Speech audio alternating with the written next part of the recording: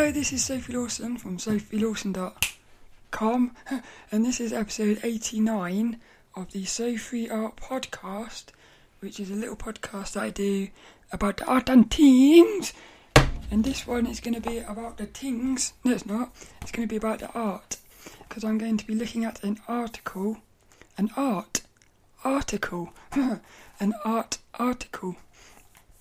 issue number 9 of the Graphite Magazine, which is a magazine that used to come out by 3D Total Publishing, but it stopped. It stopped at the beginning of the year. But issue 9 has an article in it called Ethereal Portraits, sketching a character in pencil with Sara Tepes. It's Sara Tepes. Saratepes. Sara Tepes. And I'll go over that in a minute. So that's basically what the podcast is going to be about. There's a couple of little things to talk about first. So in terms of video games, I've been able to stick to my little rule, and I haven't played any games since Saturday. Today is Thursday the 12th of December, so it's basically 2 weeks now that I've been able to just play games on a Saturday, and I'm really liking this. What it's done is, it's made it so that Saturday is almost like Christmas Day, because it means Saturday I can play video games, so I look forward to it. So I'm really enjoying it at the moment. Hopefully it can stay like this. I've also started running again. I stopped running in 2017 because I picked up an injury, and then before I knew it, like a year or 2 years had passed and I hadn't been running. So again, because I've found a really nice balance since playing these video games. I've started running as well. So Saturday night, after the gaming session's finished, I'm going to go out for a little run, and that's going to be quite nice because it means you're going to get away from the screen. So just before going to bed, I can go out for a run and sort of empty my mind of looking at the screens, which would be quite nice. And after this podcast, I'm going to record another little podcast about the dreams. So the next About the Things episode, which will be the last Sunday of December, I'm going to be looking at some lucid dreams. I've already recorded one where I got to meet Muji, but this one, I had a lucid dream a couple nights ago, which I'm calling Nan. It's Nan. And then I had one last night, which I'm calling Dad. Dad? Dad? Is that you, Dad? Really fascinating. One of them is an amazing. All three of these lucid dreams have been amazing. Really little, but powerful. So I'm going to talk about those on the About the Things coming up. That's basically it, really. Today is Thursday the 12th of December. So it's time to, if you're watching on YouTube, because you can watch this podcast on YouTube at youtube.com/Sophie Lawson. And it's time to open up the advent calendar. So this is day 12 and we still haven't had a Santa behind day number 12. So let's see what we've got today. It's a bit of a boring one. We have Milky Bar Kid handing out presents, which is a bit boring. And then we have a little bit of white chocolate, which looks like an ice cream cone, I think. Something a bit weird. So, but what I'm going to do a little experiment here. So I've got my hot chocolate, which I love. I love hot chocolate. What I'm going to do is I'm going to put my little piece of white chocolate on the hot chocolate. I'm going to see what it tastes like. I'm quite excited. It's already started melting.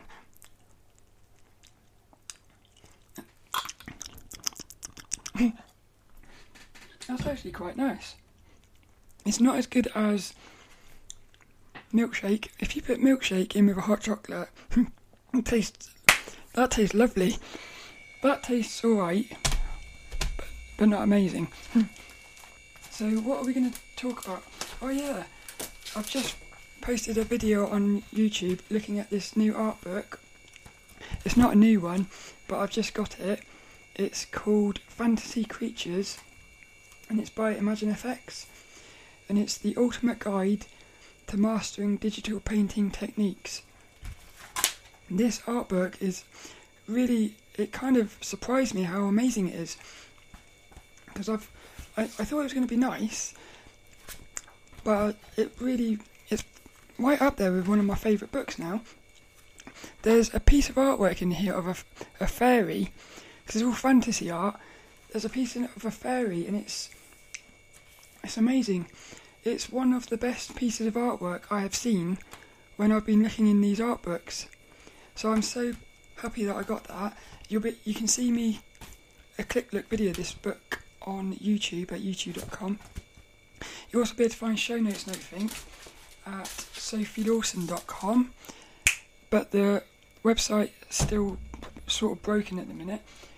But this article, it's going to be probably a bit all over the place, but I'm really quite excited for this. So we're going to be looking at this article called Ethereal Portraits, and what we're going to be looking at is she's going to talk about materials, thumbnails, placing the features, and then she goes into each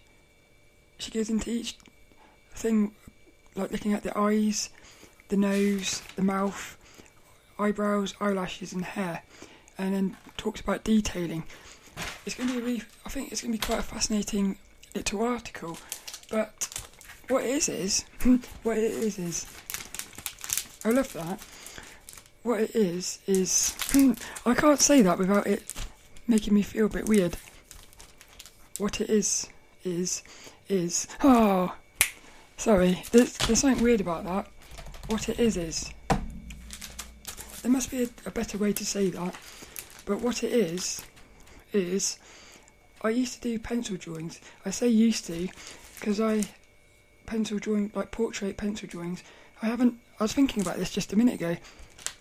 I haven't done a pencil portrait drawing for probably about 2 years, and reading this article, it was amazing how much, I suppose, knowledge or stuff come back to me, stuff I'd forgotten about, because she was talking about drawing the hair and stuff, and things that I had learnt from Lee Hammond in her book Lifelike Drawings from Drawing Lifelike Portraits from Photographs. In that article, Lee Hammond just she had a way of explaining how to do realistic portraits, really simple, but it really went in. She broke it down really. That book is amazing. It's definitely one of my favourite how to draw art books. But I'm showing one of my little pencil drawings because this article made me want to do a portrait drawing, but at the same time I do feel like I've sort of moved on. But what's good about this article is she's drawing a portrait from her imagination, and it's still sort of semi-realistic. So it got me excited because I was thinking, at this phase of my life or whatever, I'm sort of drawing characters and stuff from my imagination. But I started thinking, maybe one day I'll end up doing stuff like this. So it's like a portrait. I started thinking maybe I'll end up pulling in stuff that I've done realistically into my characters and stuff. Because what I do notice that everything you learn, it always seems to come together in the end. So when I was younger, I studied computing, and I used to do loads of stuff on websites, and for the longest time I thought that was sort of a waste of time. But then years later I find art, I start drawing, and I start wanting to do a website. So all those skills that I'd learnt, which they sort of lay dormant for years, all of a sudden they sort of made sense. And I think the same thing's going to happen with these realistic pencil drawings. I've got a feeling for the next few years I'm not really going to do much realistic, and then one day I'll suddenly pull those skills back. So this is why I love studying and stuff, because you never know how things are going to come together in the end. It's quite beautiful, really. So if you're watching this on the YouTube,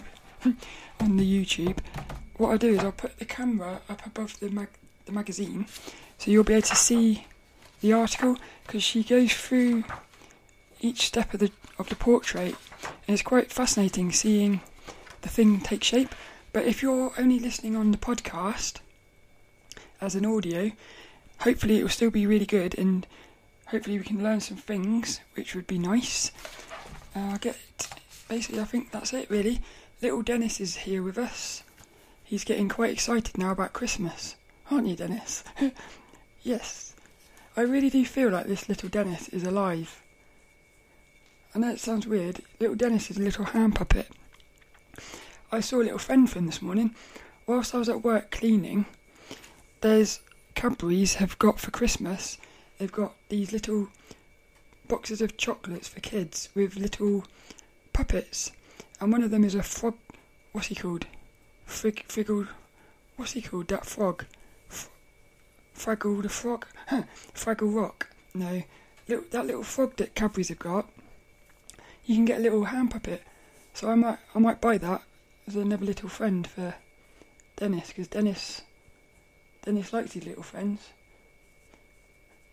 Dennis likes friends, but Dennis is going to start this one. Ding! So let's get into this article, and I will also go through my notes and stuff. But I don't really know what I'm going to talk about. I'm just going to talk about it. So let's get into this one then. We're going to be looking at issue number 9 of the Graphite Magazine. Absolutely love this magazine. It's such a shame that they stopped making it.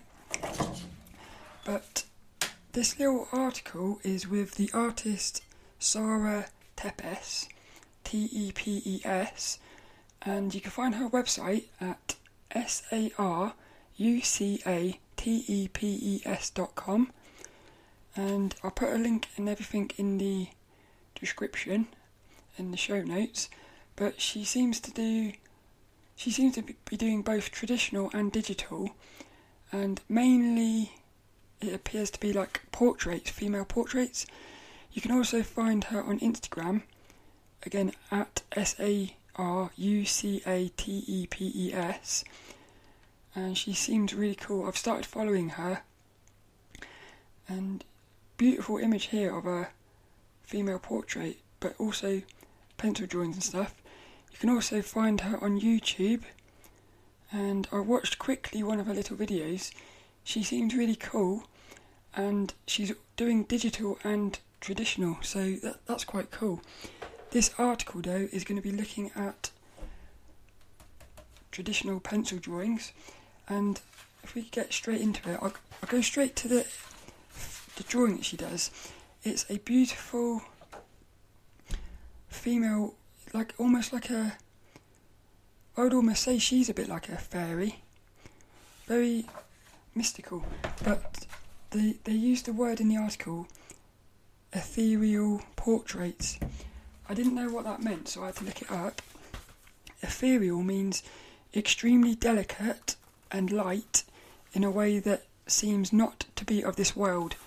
I love that. That's kind of dreamy. So straight away I was like, oh, I love the sound of that. And this week's inspirational quote actually comes from this article. It's going to be really, really cool. I like that little quote. But I've got a load of notes, but I think what I'm going to do, I'll quickly skim over my notes to give an idea of what this article is about. So I came away from it thinking about light strokes, big shapes, starting with big shapes and moving to the detail, which is something they keep saying on svslearn.com. The reason I put light strokes is because many times she said about starting with light strokes until you have got your placement, and then start doing darker strokes. My issue is I have a tendency to go too dark too soon, and then it becomes hard to find your lines. So this is something I've got to practice, and I really like that she kept saying about it, because like Hammond says, one of my favourite quotes, repetition is the key to learning. If you keep reading that you've got to do light strokes, hopefully when you sit down to do drawing you can remember light strokes. I've always found it a bit hard. I've put here beautiful eyes. Her characters, and I say characters because even in her other paintings that I've looked at, beautiful eyes. She creates really beautiful eyes. I've put here how it's a bit like a puzzle. Talk about that in a minute. How when you're doing a portrait, this is one of those things that it like come back to me, is how when you're doing a portrait, you'll draw something and then you'll draw something else and it changes the thing you've just drawn. So you start realising that everything is linked together. Even though you don't realise it, like the whole thing is linked together. So you're drawing the portrait in individual pieces, like the eyes, the nose, the mouth, but you're also drawing it all together. It's almost a bit like a paradox, because you're drawing a little piece of it, but at the same time you are affecting the big piece. I really like that. Hopefully I'll talk about that a bit in a minute. I've put render eyes as if eyes are wrong. It will all be all... I don't know what that's all about. Put some... I can't read my notes sometimes. Talk about eyelashes. I said how... I realised or remembered how powerful eyelashes are. She's got a little tip in here. I love this little tip. So it's a tip about rendering eyelashes. I never knew this. So hopefully again I can remember this, because it's a really good tip about how you can make the eyelashes. You can bring dimension to the eyelashes. It's really cool. It's quite a simple thing as well. What else have we got here? She talks about thick lines and thin lines. She talks about a little tip at the end about freckles, which I think is cool, because what she does is, you realise at the end that when she starts playing and adding details at the end, that's when she starts bringing character to the drawing. So that was quite fun. I talked about mirror can be reference and fast and slow strokes. It reminded me of something that Jake Parker said. Where is it? I can't find it. Jake Parker said something in it. When she talked about it, it reminded me. Oh, yeah, consistent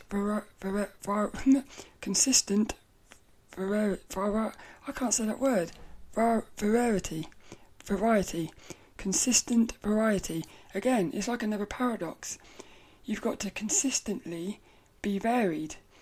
And Jake Parker talked about that when we were in his inking course. You're practicing lines, and one of the parts of it he's talking about, you want to get consistent variety. So you want to have little lines and long lines, but you want them all to be going in the same direction. This is for a certain type of hatching. So even though you're changing the lines, like the size of them, you're still keeping them consistent.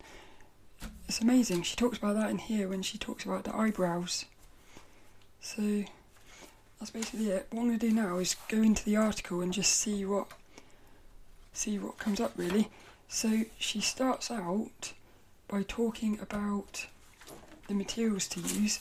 What I love about this is she keeps it incredibly simple, and I love simple. I think if you can keep things simple, especially when you're studying and stuff, the less variables you've got when you're studying and practicing, like the easier it is to focus. Because if you've got, well, for this, she starts out by talking about the tools. So she only uses one little pencil, one piece of paper, and a kneaded eraser and a sharpener. And that is it, 4 tools. How incredibly simple is that? I really like that. I'll start by reading the little intro of the article so you get an idea of what it's all about. And it says, in this tutorial, I am going to explain the general process that I go through when drawing a portrait of a woman in pencil. I use a combination of minimal strokes and varied pencil pressure to create wispy looking lines. I like that word, wispy, while still keeping a defined structure to the piece. Again, it's another sort of paradox. She's got wispy, which sounds a bit like chaotic and out of control, with defined structure. So she's keeping it structured. I'm going to do a podcast in the future about art paradoxes, because there's so many paradoxes in art, and I find paradoxes fascinating, because I do believe we are inside of a paradox. I think like reality is a paradox, and there's like time and stuff. Everything that creates reality seems to be a paradox, which is why it's so hard sometimes to work out what's going on in this reality. But she says, feel free to use reference photos for your drawing. I am drawing this character from my imagination, which that to me is even more impressive. The fact that she creates a beautiful portrait completely from her imagination. But I think you have to learn how to do it with reference first before you can start getting into not using reference. But something they said at SVS Learn is, even at the point when you're not using reference, you will still be using reference. That's a sort of a paradox, but because they say like you won't be using reference, but you will still from time to time pull in references. So I don't think you ever really stop using references. So she starts out talking about materials. What did I say in the little notes? For the materials, I said, because she talks about using a traditional pencil. She uses a 9B pencil. I really like that, because that means she can go super dark, and if she's got the skills, she can keep it light. I think if I was to use a 9B pencil at the moment, I would probably struggle to do super light lines. That might be a good little exercise though, to practice drawing light lines with a 9B pencil. But as I was reading this, she says you can use mechanical pencils and stuff, and she says at the end, a pencil sharpener is necessary for keeping your lines crisp. But this is one of the reasons why I love mechanical pencils. So with mechanical pencils, what I love about them is you've always got a sharp point, because all you have to do is click it and you've got a nice sharp point. And as satisfying as it is to sharpen pencils, especially if you've got a battery operated one, when I'm drawing I don't like sharpening pencils. I think sharpening pencils sometimes takes you out of the experience. So I personally prefer mechanical pencils. And this is something she says here. This is her tools that she recommends, but use whatever you want. So again, I like that, because she's not saying you've got to use this or that. She then moves on to thumbnails. And again, this is something I'm learning at SVS Learn, the importance of thumbnails, because you can really play and experiment in your little thumbnails, sort of risk-free. But if you get halfway through like a finished portrait, at that point you should really know where you're sort of heading. This book sounds like it's about to fall apart. What I love about little thumbnails is she's got some in this article. They're all completely different. So you've got one that's looking straight on, looks a little bit sad. You've got the one that she uses, which is a, 3/4 perspective. And that's a very sort of like a fairy type character. You've got a third one who looks a little bit lonely. That's my personal favourite one. It's got very dark lines on that one. I think that one would have been really nice to have taken further. And then she's got another one, which is like a lady looking up to the right. They're all different, but they do sort of all feel the same. I said that before in someone else's article. It's weird sometimes how things can look the same but different. So she picks the second one, and what did I put in my notes? Oh yeah, this was quite interesting. In this article, she does her little thumbnails, and then she goes straight from her thumbnails into start working on the final drawing. Whereas what I've always been doing is I do my little thumbnail, I will then do a little sketch, which it's a thumbnail, but it's more advanced, but it's still not, I can still mess about. So what I can do is I pick my little thumbnail, I can then do a sketch of it, a bit more detailed, and I'll get a better idea of if I'm going to like it. But she just jumped straight to the drawing, which I think that's quite, she's probably got more confidence to do that, I suppose. And then all she starts doing is plotting the placements. So in this little thumbnail bit, she goes straight to the piece of paper and starts plotting in the features, which is the next piece of the article.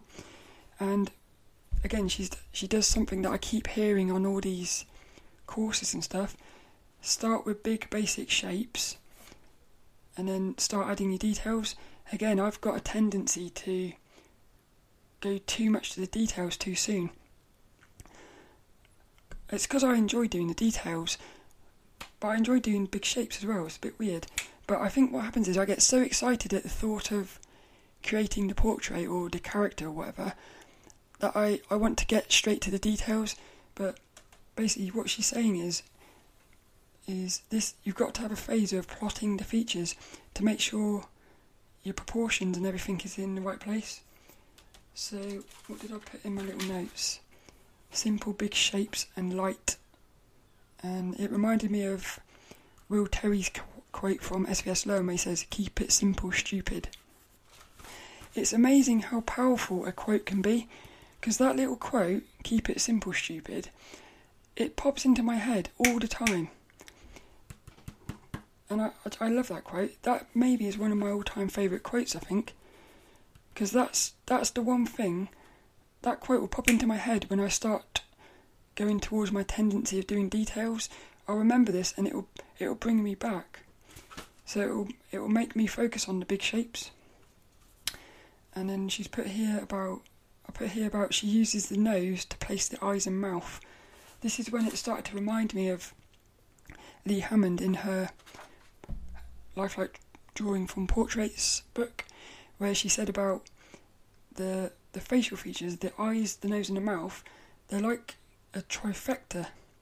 So they're all linked together, and you can place the eyes based on the nose and then the mouth. So she talks about that in here. And then once she's happy with the placement of things, she then starts moving on to rendering the nose. I love this article because you really see stuff taking shape. But it's amazing how simple her lines are, but from a distance it looks quite realistic, but up close it looks quite sketchy and loose. So she's got a really nice style in this one. So starting with the nose, what have I put in my notes? Again, light. That word kept coming up. She starts very light, and it says, until you are confident. She says, work light until you are confident with the placement of marks. So she says, even draw loads of lines if that's what you need. Because what I notice is, when I'm doing my gesture drawings, when I turn a gesture drawing into a little Sophie, I will very often draw loads and loads of lines before I find the line I want. So that's what she's saying here. Do it lightly. And then she also says, consult reference or look up lighting reference. So what I really liked about this was she was starting to become aware of lighting. So as she was drawing the nose, she was aware of lighting. Instead of just like shading it willy-nilly, she was aware of the lighting. Again, that's something I always struggle with as well. I'm slowly starting to become more aware of the lighting, to try and have it all follow the rules, but that's basically it. And she talks about how you can place the eyes and everything based off the nose. Then she moves on to sketching the eyes. What I love about this little article is when she starts working on the eyes, because she does the nose first so that she can get the correct position of the eyes, but when she moves on to the eyes, because she knows everything is in the right position, she then fully renders the eyes. And this again goes into something that Lee Hammond said. She said, what Lee Hammond said was, render, she didn't say exactly like this, but what she said was, fully render the eyes, because if the eyes aren't right, it doesn't matter, the rest of the portrait it won't be right. It's almost like the eyes are 90% of the portrait. So if the eyes are right, the rest of the portrait could be not as good, but it's like they say, the eyes are the gateway to the soul. So I just got reminded of that here, is like really focus on the eyes. I love the eyes that she's done on this portrait. They're very big and full, they feel alive. Again, like, it is like the soul of the character is in those eyes, and because those eyes are so dark, the eyes pop, so that creates the focus. She talks about that here, and she talks about light and dark lines, and how you don't want to go too dark, because otherwise it will look like she's got makeup on, unless you want it to look like she's got makeup on. What did I put in my little notes? Yeah, don't be afraid to make mistakes. I like that. She's talking about how use reference if you need to, use your rubber, and multiple lines. Again, find the line that you need. This is when I started thinking about that, how drawing is like a puzzle. Thinking ahead. It's something I love, is sometimes when I was doing a portrait drawing, sometimes I would be convinced there was something wrong with the nose, and I'd spend like an hour changing the lines of the nose, trying to get it right, and then I would leave it. The next day I would come back and I would realise that there was something wrong with the eye, so I would change the eye, and all of a sudden the nose was right. So again, like a paradox, the problem with the image or the drawing may not be at the place where the problem appears, because everything's linked together. It's absolutely fascinating. I do feel like doing a portrait drawing, you really start to get a beautiful understanding of how everything is linked together. It's almost spiritual, really, because with spirituality, you start to realise that everybody is the same person, so we're all linked together, and you need negative people for positive people. It's all linked together. For me, drawing is almost like it's like a physical representation of spirituality. It's quite amazing. And then after the eyes, she moves on to the mouth. Her character's got really nice thick lips. So she said something here, which I hadn't really observed before. So what is it she says? Oh yeah. She talks about vertical strokes to emulate the forms and texture of the lips. And again, too heavy will look like she got lipstick on. So I had not really been aware of that before. When you're rendering lips, you want the lines to go vertically. So again, that's something nice to remember, I think. I like that. She's got really nice lips. And then she moves on to the eyelashes now. This is my favourite bit. Eyelashes in hair is my favourite bit of realistic pencil drawings, because with eyelashes it's the same as hair. It's where you can be really free. You can go really expressive with the eyelashes, and I've always loved super long eyelashes. And this reminded me of something. So I did a portrait drawing in 2013, and what I did was, I did exactly what she's done here, but I did it even more extreme. So in this article, she has two images side by side. One of them, she's got no eyelashes. Next to it is exactly the same drawing, but she's got eyelashes, and you can really see the power of eyelashes.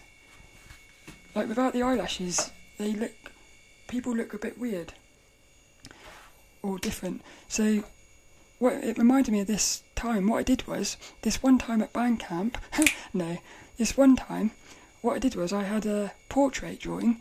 I fully rendered the eyes, the mouth and the nose, which is what I've always done. I always start with those three. But then what I did was, instead of doing the eyelashes, I thought, I'm not going to do the eyelashes until right at the very end. And what I did was I completely rendered the hair, all of the skin. I got the portrait as realistic as I could and finished, but she didn't have any eyelashes. And then I finished the eyelashes, and I've got a work in progress image. It was on my website. It's not at the moment because it's broken. But it was just amazing to me how completely different the character looked, or the portrait. So, because it was a bit worrying, because right towards the end, I was looking at the portrait thinking, that doesn't really look like her. But I just had to have trust that when I put the eyelashes it would look right. The moment I put the eyelashes on, it looked just like the reference photo. So it's amazing. Those eyelashes, I would almost say eyelashes are I would say they're the most important piece of the drawing, really. The eyes are the most important piece, but the eyelashes are the most important piece of the eyes. So it's almost like the eyelashes are the most important piece. I feel like that, to be honest. And then what she's also said here is she started talking about how at this stage, so as she's working on the eyelashes, she begins to add some shading to the cheeks and cheekbones. And she talks about, well, she says she smudges it with her finger, but she does mention about tortillons, which are these little paper things which allow you to blend beautifully. But she says what I liked about that was I could see that without her saying it, what she was doing was she was realising that the shape of the cheeks and stuff, it was important for her to render the eyes. So it's almost like she couldn't fully render the eyes without knowing where the cheeks were. So again, it's like everything's related to each other. It's quite amazing. The next bit, she talks about filling in the eyebrows. So, again, it's cool. I love this article because you've got a finished portrait is beautiful, but you see it in all its different phases. So there's one phase where the character has no hair, but even in that phase, she looks absolutely beautiful. But what I love is you can see all of her messy lines. You can see all of her construction lines underneath the finished lines. Is quite nice. And her finished portrait, it has got areas of detail, mainly the eyes and the hair, but even the hair, you have some parts of the hair that there's almost hardly any pencil strokes. It's fascinating looking at this. So, filling in the eyebrows, what did I put in my notes? Dun, dun, dun, dun, dun. Combination of smudging and detail lines. This again is something Lee Hammond said about. So Lee Hammond, in her book, when she was talking about rendering hair, realistic hair, what you've got to do is to make it nice and soft and feel like it's got a lot of depth to it, you have to have a combination of detail and smudging, but I call it blending. So you put your detailed strokes in and then you blend it. So what that does is it softens it, but again, kind of paradoxically, you end up with detail and smudgy at the same time, which is cool. Whereas if you didn't smudge it, it would look a bit weird, because it would look like the hairs were just individual hairs on the head.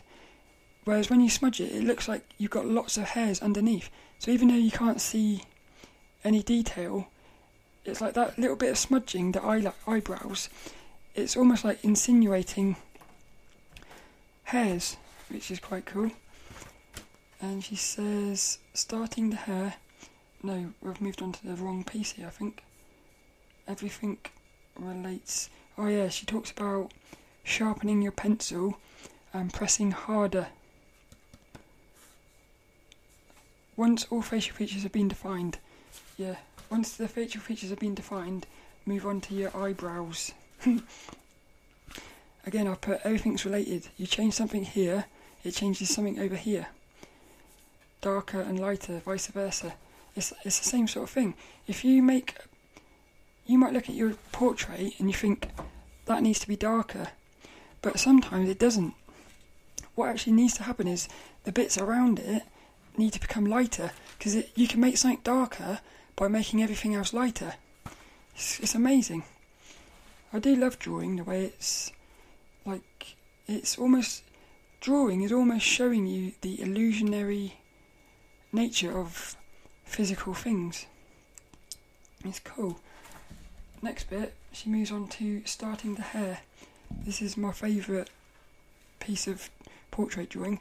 So she talks about treating the hair as big chunks, and then she says about fast, and I've said confident long lines, because if you're doing fast lines, that means you're gonna be forced to do confident lines, because you've got to commit. So if you're doing fast lines, you've got to commit to the line, which means you're going to have confident lines. And she even says here, if you don't go fast, you're going to end up, where is it? She says something. Move fast and don't focus on exact placement for each line, as that will make your lines shakier. In other words, it will make them look less confident and it won't look like hair. There's lots of little bits of wisdom in here, and this week's inspirational quote is actually going to come from this piece of the article. Her inspirational quote is, "The best part of drawing from your imagination is letting the hair do its own thing. I like to make it bouncy and not too subservient to the rules of gravity." Again, I love this little thing. I'll talk about the quote at the end of the episode, but this little bit here about making it bouncy and not subservient to the rules of gravity, it's almost like she's following the rules by finding the chunks of the hair. So she's got the hair it will look realistic because she's understood the direction of things and chunks, but she's not following the rules of gravity, so she's allowing herself to play and make things up. It's cool. It is cool. That's basically it, really. It's got a little tip here about line weights, where she talks about like smudging and making things. You can make things look out of focus and stuff. It's quite a good little bit, that. And then we're on to the final couple of pages of this article. So she moves on to further detailing. I've put it in my little notes about a mirror can be used for reference, which is quite cool. Again, it reminded me of this other article from Character Design Quarterly magazine, where the bloke, he couldn't find any reference, so he started taking photos of himself. It's kind of the same thing. You could just get a mirror and study your eyebrows in the mirror, and then you can use that in your drawing. So it's like you yourself can be a reference for the drawing, which is cool. And then just put here darker strands. Something about darker strands. Where's this? Render the hair by using heavier strokes in areas where the hair is bending or in shadow. She said, to create a realistic look, draw in the same direction that the hair is flowing. So again, what I've really pulled away from this is, one of the important things with drawing is studying, because you've got to study before you start drawing to know the direction of the hair. Because once you know the direction of the hair, you can then start playing around, because you can, as long as you're following the direction of the hair, you can sort of make it do whatever you want. Whereas if you haven't understood the direction of the hair, if you start playing around, it's going to look stupid because it won't look like hair. So that was quite cool. There must be a little quote in here that I thought was cool. Here we go. Use the same concepts that you used from the previous steps. Darker strokes on areas in shadow. curved shading lines to suggest a rounded surface, and slight smudging to soften the image. Again, what I liked about that is she's combining different types of pencil strokes. It goes into, again, what Jake Parker said in SVS Learn, how you want to learn all these different types of strokes, and then when you're doing your finished drawing, you can start pulling them all in together. It's quite cool. Use your imagination and incorporate into the strands of hair that you have drawn.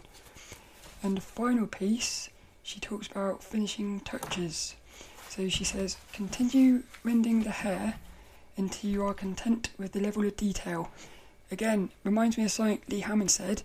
She said, if you're doing a realistic drawing, you've got to keep rendering the hair. When you think you finish rendering the hair, you're probably not even halfway there, because the more and more you render hair, the more thicker and like depth it's going to look. But it does get to a point where, what's it called, diminishing returns. It's almost like you could spend 100 hours you could spend like 100 hours, and at some point you're going to spend an hour just for like a little piece of, like you'll spend an hour and it will only make it look at about 0.5% more depth, whereas before you'd spend an hour, it would look about 30% more depth. So you have to know when the point is to stop rendering. And I feel like you start to know that at some point. You just know. But when you're starting out, especially, Lee Hammond said about when you think you've finished, you're not. So just keep going. So it's another sort of mind thing. Your mind will say, you finished rendering the hair now. You have to ignore that and just keep going. And it's amazing how, when you thought you were finished, when you've actually finished, it's amazing how much better it is. So if you had stopped when you thought you were finished, it wouldn't have been as good. But the thing with this drawing here that Sara Tepes has done is she's not really going for realism. It's more of a stylised thing. So I absolutely love this, the way she's done her hair. What she's done is it's squiggly, and then at some points there's just no hair. It's amazing. When you look at it from a distance, the little bit where there's only little bits of a few lines, it's just enough lines to show you that it's the shape of hair. At that point you're only seeing the shape of hair, whereas at the top, where she's put more lines, you're sort of getting the texture of the hair. But this goes into something that Bert Dodgson said in his book, Keys to Drawing. But Bert Dodgson said about getting the balance between, I think he called it articulated drawing and subjective drawing. So articulated is detail, subjective is more like squiggly, so it's not detailed. And if you can combine the two, you can make it so that the viewer looking at the art, if you give them enough detail, when they look at the stuff that isn't detail, they'll be able to fill in the blanks. So it's almost like it then becomes like a satisfying experience for the person looking at your drawing, because they feel like they're part of the experience, which is quite cool. Because it's very tempting, I would imagine. I haven't actually drawn a portrait from my imagination yet, but I would imagine for me especially it would be very tempting to want to render the whole hair, because in a realistic pencil drawing you are rendering the whole lot. But yeah, this is something I would like to experiment with. I bet it's really hard to do that, because when you look at it like this, it looks really easy or simple. She's making it look simple because it's just squiggles, but I think there's a skill to knowing not what to draw. So like sometimes knowing not what to draw is as important as knowing what to draw. And I think that's something you're going to have to learn over time. But right at the very end she talks about, she's thinking about focus, moving the viewer's eyes. So that's like, she starts thinking about, what is it she says here? I opt to keep the hair relatively loose at the bottom to give the piece a dreamy look, which fills in with the title, Ethereal. So she's managed to fulfill the criteria of the article, and it says to give the piece a dreamy look and to focus the viewer's attention on the character's face and eyes. So again, she's not just drawing, she's also thinking about what the viewer is going to be looking at. Again, I think that's a skill you've got to learn as well, how to guide the viewer's eyes. So I already know about, if you make things darker, high contrast makes things pop. So yeah, and less lines, less focus, more lines, more focus. It's quite cool. It's quite simple. Something I really liked about this is she's got a little tip about drawing freckles. And again, you've got two images here, one without the freckles, one with the freckles. It's amazing how much, I would say, character those freckles brings to the character. So it's almost like, right at the very end, she's suddenly like sprinkles in some character to this character. That's basically it. Sara Tepes, I hope that's how you say her name. That's basically it. What did I come away from this article thinking? It's made me realise that sometimes less is more. Because I look at this and it's absolutely beautiful, but large parts of this drawing, there's very few lines. So less is more. And I just love how, again, even with her shading, it's like her shading is not super detailed. But it just works so nicely. Beautiful feeling to her character. And I think that's the main thing, really. She's managed to create a character with a lot of character.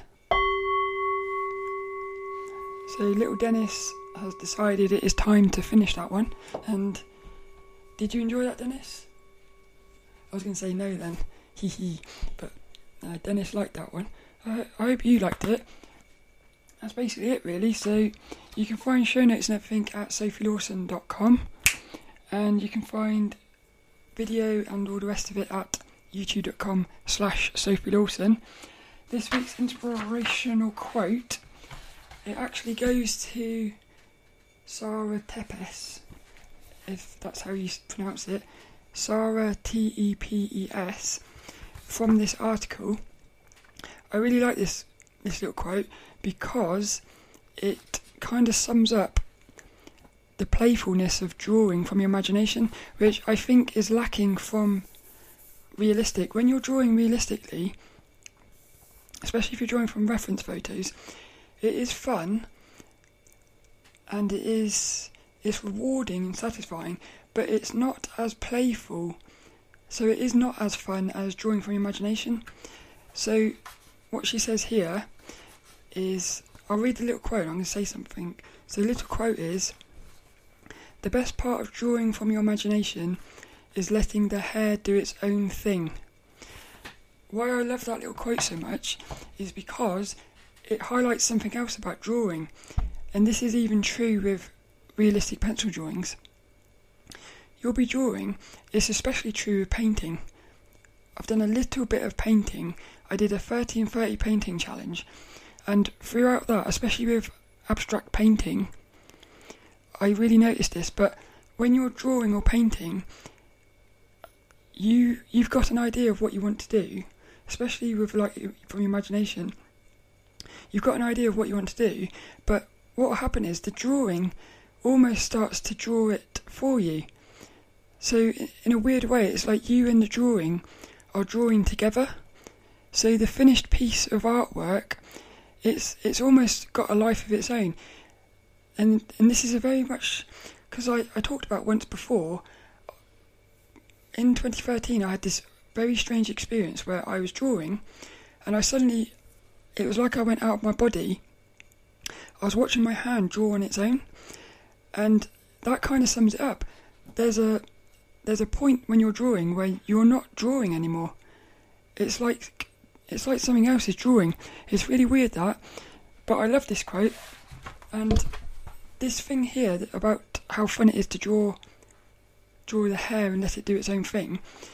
That drawing hair is my favourite part of realistic pencil drawing, because the realistic pencil drawing, you've got to be so precise and really focused. As soon as you get to the hair, you can just, as long as you've got the structure of the hair and you know you've placed it all, you can then just go crazy with it. And I've always loved that. It's why one of the main reasons I love drawing female portraits is because the hair can just come alive. I love that. So that's basically this week's inspirational quote. The best part of drawing from your imagination is letting the hair do its own thing. Sara Tepes. Oh, I was going to do that. Sara Tepes. Beautiful, beautiful artist.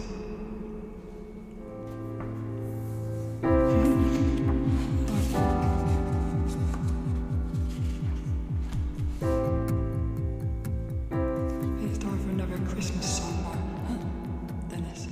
It's time for another Christmas song. Jingle bells, da da da da da. Dee dee dee dee dee dee dee dee dee. Hey, jingle bells, la la la la la. Doo dee dee dee dee ba ba ba beep beep boo.